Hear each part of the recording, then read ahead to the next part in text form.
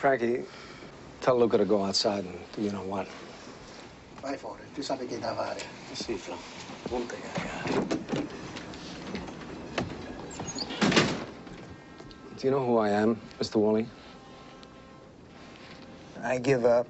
Who are you? The Antichrist. You got me in a vendetta kind of mood. You tell the angels in heaven you never seen evil so singularly personified as you did in the face of the man who killed you. My name is Vincent Kirkcaldy. I work as consul for Mr. Blue Boyle, the man your son stole from. I hear you were once a cop, so I can assume you've heard of us before. Am I correct? I've heard of Blue Boyle. I'm glad. Hopefully, that will clear up the how full of shit on my question you've been asking yourself.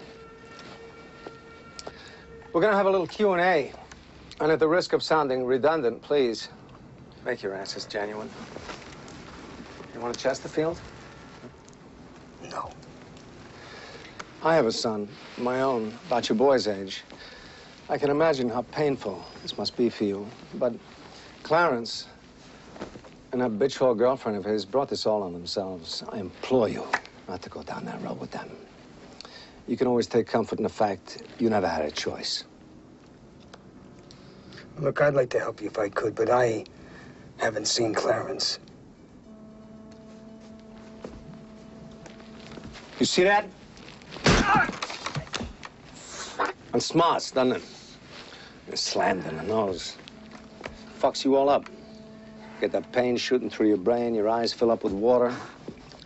That ain't any kind of fun. But what I have to offer you, that's as good as it's gonna get. And it won't ever get that good again. We talked to your neighbors. They saw a Cadillac. Purple Cadillac. Clarence's purple Cadillac parked in front of your trailer yesterday. Mr. Woolley, have you seen your son? I seen him. I can't be sure of how much of what he told you, so in the chance you're in the dark about some of this, let me shed some light.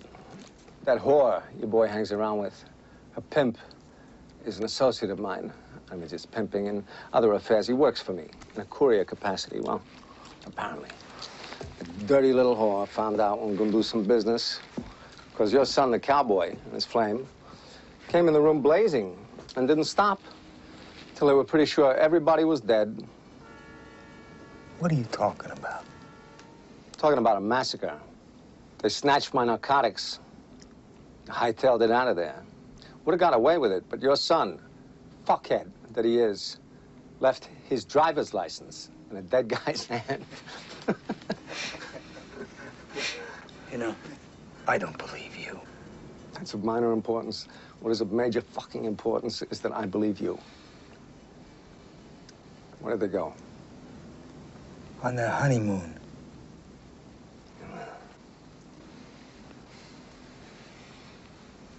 I'm getting angry, asking the same question a second time. Where did they go? They didn't tell me. Now, you just wait a minute and listen to me. I haven't seen Clarence in 3 years.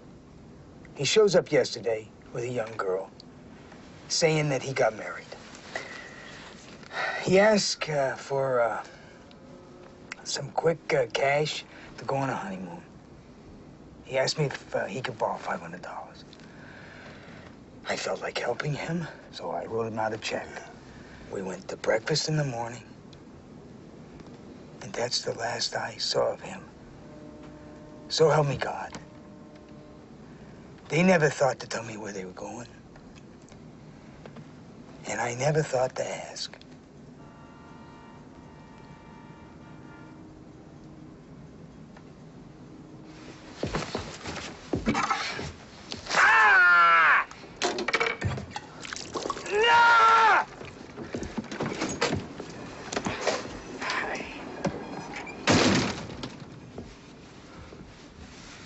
Don Vincenzo, non c'è niente.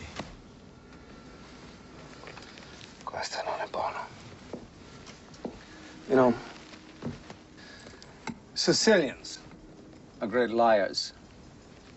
Best in the world. I'm Sicilian. My father was the world heavyweight champion of Sicilian liars. From growing up with him, I learned the pantomime. There are 17 different things a guy can do when he lies to give himself away. Guy's got 17 pantomimes. Woman's got 20. Guy's got 17. But if you know them, like you know your own face, they'd be lie detectors all to hell. Now, what we got here is a little game of show and tell. You don't want to show me nothing, but you tell me everything. I know you know where they are, so tell me. Before I do some damage, you won't walk away from. Could I, have one of those Chesterfields now? Sure.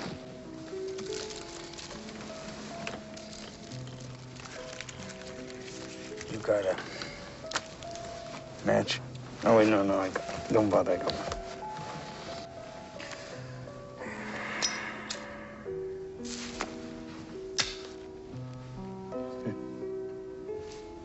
You're Sicilian, huh? Sicilian. You know, I read a lot, especially about things, about history. I find that shit fascinating. Here's a fact, I don't know whether you know or not. Sicilians were spawned by niggers.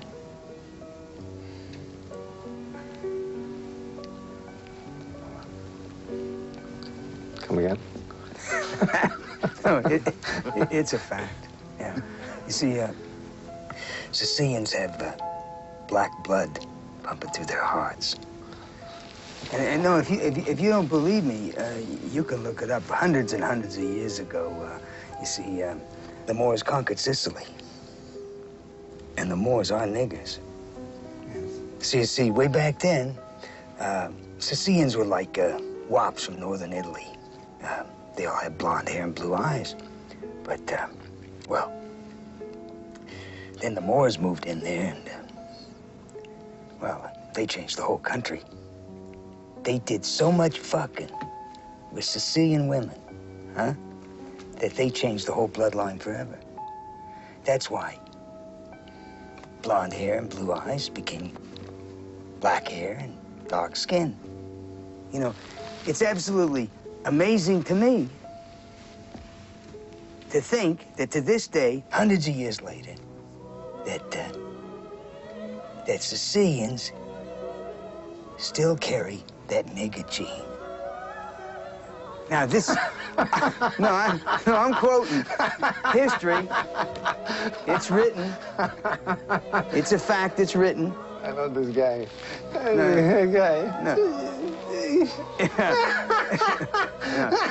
Your ancestors are niggers.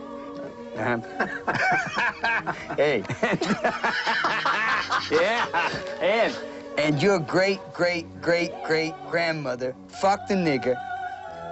Oh, yeah. And she had a half-nigger kid. Now, if that's a fact, tell me, am I lying? 'Cause you're part eggplant. No! Hey. You're a cantaloupe.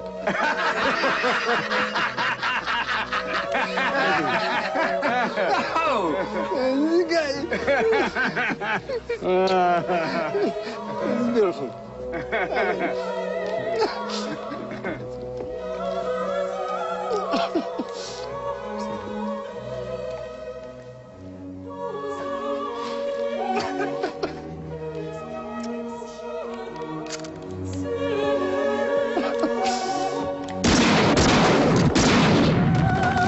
I haven't killed anybody since 1984. Go to this comedian's son's apartment. Come back with something that tells me where that asshole went. So I can wipe this egg off my face. Che succede? Mi dice che tutti i siciliani sono neri e non veggete su Mars.